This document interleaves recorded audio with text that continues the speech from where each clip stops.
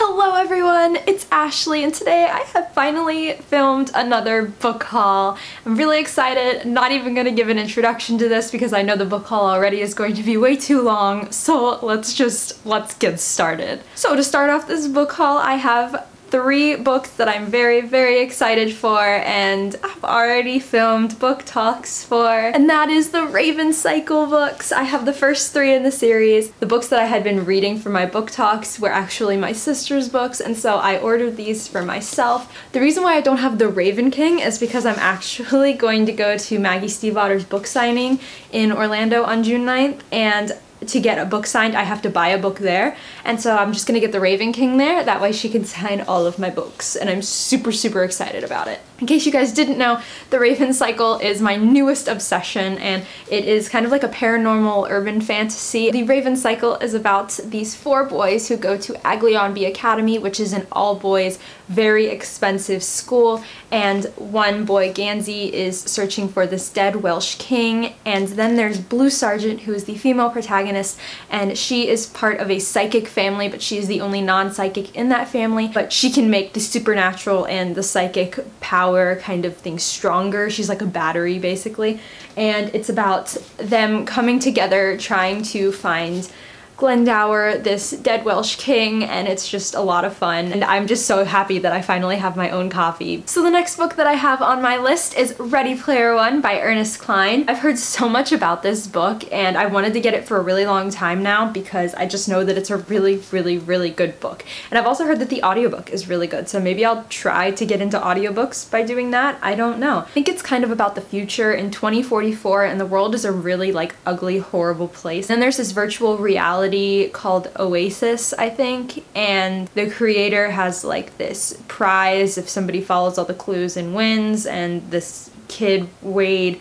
starts doing that, and it's something about that, but I know that it's supposed to be really good, and I'm super excited to get into it. So if you've watched my bookshelf tour, you probably know what this next book is. When I was showing off my paperback copies of the Cassandra Clare books, I mentioned that I was probably going to get one of them to complete my collection, and I did, and so I grabbed Clockwork Princess by Cassandra Clare on Book Outlet, and that's why it has like the little dot on the top. I'm super happy that I finally got this, because now that means that I can read the entire Infernal Devices paperback and not have to even touch my hard copies that I have, which I hold so near and dear to my heart. Oh my god, I love them so much. And this series is probably like my favorite trilogy of all time. I really need to reread it because I love it so much. I'm not gonna really give anything away for this book because it's the 3rd and the last book in the Infernal Devices trilogy, but if you haven't yet picked up anything by Cassandra Clare, do it now. What have you been waiting for? Do it.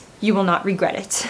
So to continue on with the Shadowhunter theme I have going right now, I have A History of Notable Shadowhunters and Dentians of Downworld Told in the Language of Flowers by Cassandra Clare and illustrated by Cassandra Jean. Do I have a story to go along with this book? Okay, so ever since I saw that this was actually a thing, I've been trying to find it everywhere, and so finally I went to that website Topatico, and I literally had the website saved in my notes on my phone forever, waiting to buy it. It's $20, like it's not that cheap for a tiny book. Finally, I decided I was just gonna do it. I was just gonna spend the money, I was gonna do it, I was gonna get it, and I'm not gonna regret it. So I go onto the website and I put it in my cart, and then I go to check out, and I don't realize before I check out. I go and find the receipt for the payment, and it turns out shipping was $6. So in reality, this little tiny little book full of pictures cost me $30. Do I have any regrets? Hell no, because this book is gorgeous. I had not expected this book to be this beautiful. It's like such a great quality hardcover on the outside, and the words shine in the light. Okay, like that's 2 pluses. And then, oh my god, the pictures in it. Like, I can't even with the pictures, guys. Like, what? Like, but seriously, these pictures are gorgeous, and I just am so happy I have this to add to my Shadowhunter collection. I'm just, oh my god, $30 or not, it's a keeper. And to finish up with my Shadowhunter theme that I have going right now, you guys are probably gonna think I'm crazy bringing these books up here because Ashley, you already have almost 2 copies of The Mortal Instruments. Why do you need another? My answer to that is, why don't I need another? I have the UK special edition like reprint copies of the books, and they are so gorgeous. There are only 5 of them. I don't yet have City of Heavenly Fire. I got all of these from Book Depository because it was free shipping and I didn't have to pay for shipping all the way from the UK. And when they finally got City of Heavenly Fire back in stock, they sold out before I had the chance to get it. So now I just have to wait for it again or pay for shipping, which is probably what I'll do because, you know, it's worth it. So the illustrator who designs the covers of these books is actually the same artist that created the design on the front of Coldplay's Ghost Stories album. I love that album art, and so when I heard that and I saw these books, I was like, I need them. I need them right now. And now that I have these, all I really need are the other like new reprinted copies of the US version of The Mortal Instruments and the Inferno Devices, and then I'll have all of the English copies ever. Oh my god. I'm just so excited to have these in my collection, and I need City of Heavenly Fire like now. I need to complete this thing like now. So the next book that I have came out I think a month ago in early May, and I've heard so much about it, and that is The Unexpected Everything by Morgan Matson. I am super excited to get into this. It just adds to my already very limited contemporary collection, and it's huge. It's a really big book, so there's a lot going on in this. This will be my first book ever that I've ever owned or have read by Morgan Matson, so I'm really excited to jump into a new author that I know nothing about, and I want to see how it goes. This book I think is about Andy, who has her summer basically planned. Everything is set out, everything is planned. She knows exactly what she's doing, and then I think she meets this boy named Clark, and everything just goes downhill from there. That's about all I got for this book, but I'm really excited to jump into it. So the next book that I have is one that I have heard a lot about recently, like a lot. That is A Court of Thorns and Roses by Sarah J. Maas. This series, I have heard so much about this series, especially ever since A Court of Mist and Fury came out. It's just been everywhere, and I want to know what all of the hype is about. I want to know what this series is about. I have people all the time telling me that I need to read this book or I need to read the Throne of Glass series, and I just need to know what all this hype about Sarah J. Maas's books are about, because, like, I want to be Sarah J. Maas right now. I want to write books that have this much hype surrounding them.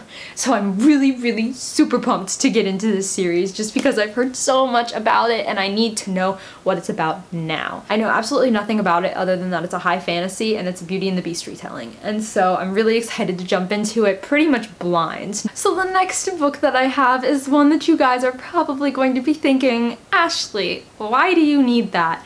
Why did you buy that? What is wrong with you? And that is Queen of Shadows by Sarah J. Maas. Why did I need to buy this book when I only have the first book in the series? Well, let me answer that question for you with a simple one-word: Book Outlet. This book on Book Outlet was $5. $5.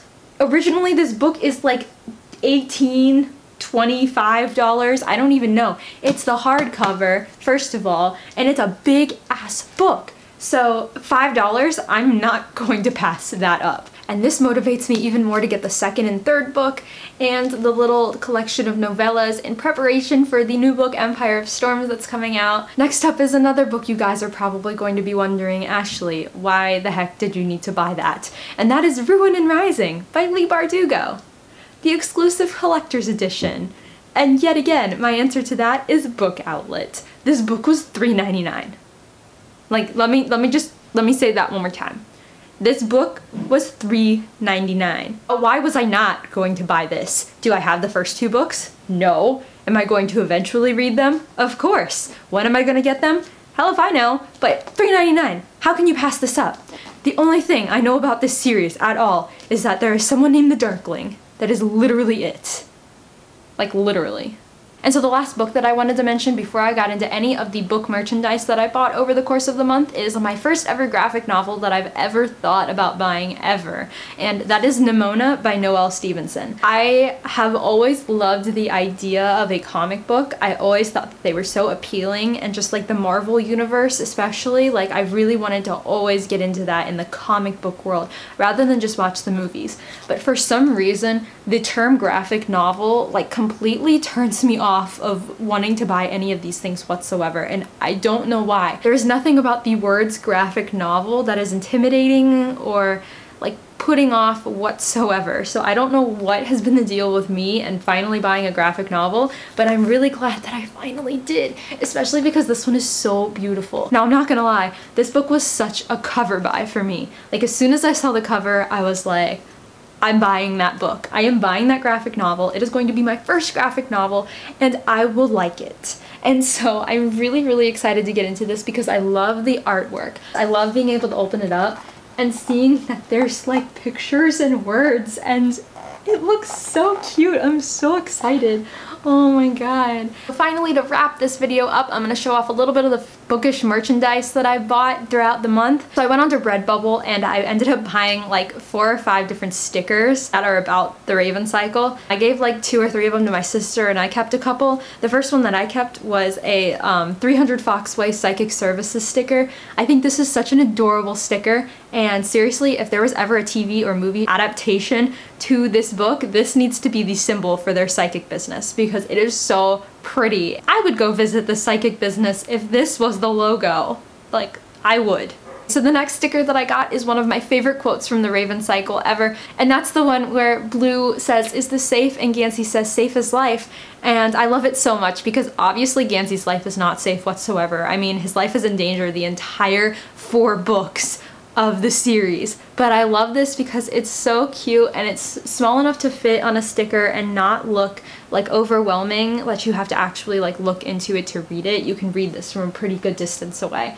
And plus it even has like the little ley line symbol underneath it, and it's so adorable and I love it so much. And then the last piece of Raven Cycle merchandise that I got is something that I've seen around on BookTube for a while. This past month I've noticed that these like bigger booktubers have these license plates that say like Cave Swatter on them from the actual series, and I really wanted to get my hands on one of those, and when I realized that you couldn't buy them anywhere, I decided to just kind of make my own, I guess. And so I went onto this license plate website and I made my own, and this is what it looks like. I am so happy that I made this, even though it doesn't really look exactly like the other license plates that other people have to.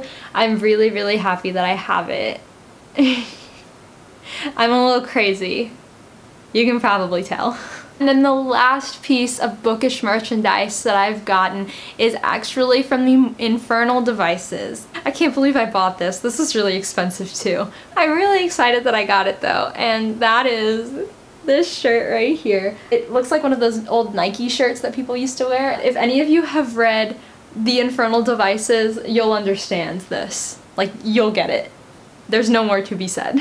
Okay guys, so that's gonna be it for my book haul, and I can pretty much guarantee that the next book haul that I'll have will probably have more books than this one did. And this one had a lot of books. Also, before I go, I just wanted to say thank you so much for 300 subscribers. Literally, I thanked you guys in the last video that I posted for 200 subscribers, and I can't believe I'm already at 300. This is insane, and I'm so grateful and thankful to every single one of you who have even taken the time to click on a video. So thank you so much. If you like this video, give it a big thumbs up and subscribe to my channel if you want to be notified of when I upload new videos. Thank you so much for watching, guys, and I'll catch you next time. Bye!